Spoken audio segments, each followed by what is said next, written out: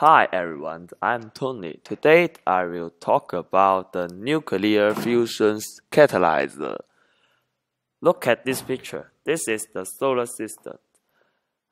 In the center of the solar system is the sun. The sun is very important because it gives us a lot of energy. Inside the sun, there are a lot of elements such as hydrogen, carbon, and nitrogen. The hydrogen is used as the fuel, and the carbon, nitrogen used as the catalyzer. If we can find the mechanism of the catalyzer like this, we can get more energy in the future because we can control the nuclear fusions. I have two ideas about this. First, we can put some electrons here. This is electron.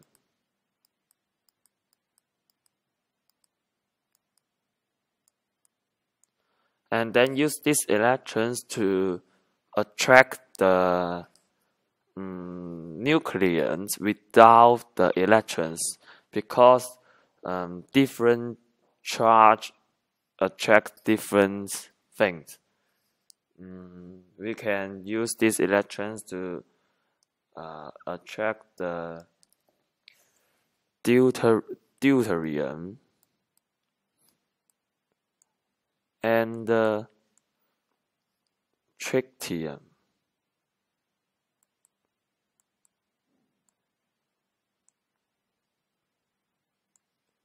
To use these electrons to attract the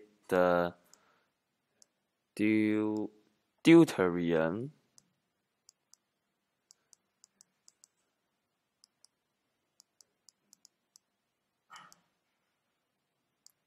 and the tritium.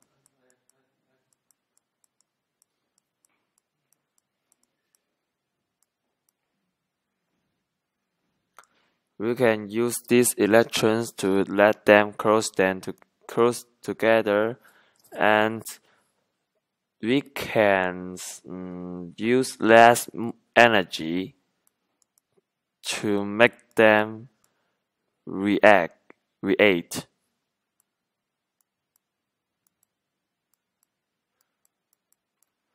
Then we can finish these nuclear fusions easily.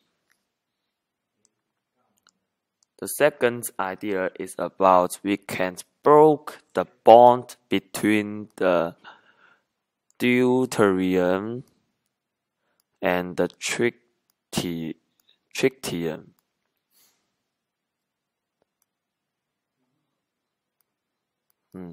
The second idea is about we can break the bonds between the protons and the neutrons of a deuterium and the tritium, just like this.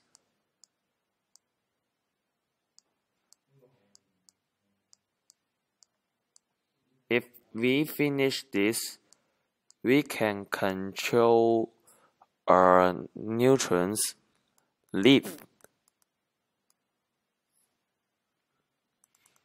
and then just use use 4 neutrons and 2 protons to react and become a new helium. These two ideas can reduce the bond energy in the nuclear fusions. That's all my thinking. Thank you for your listening.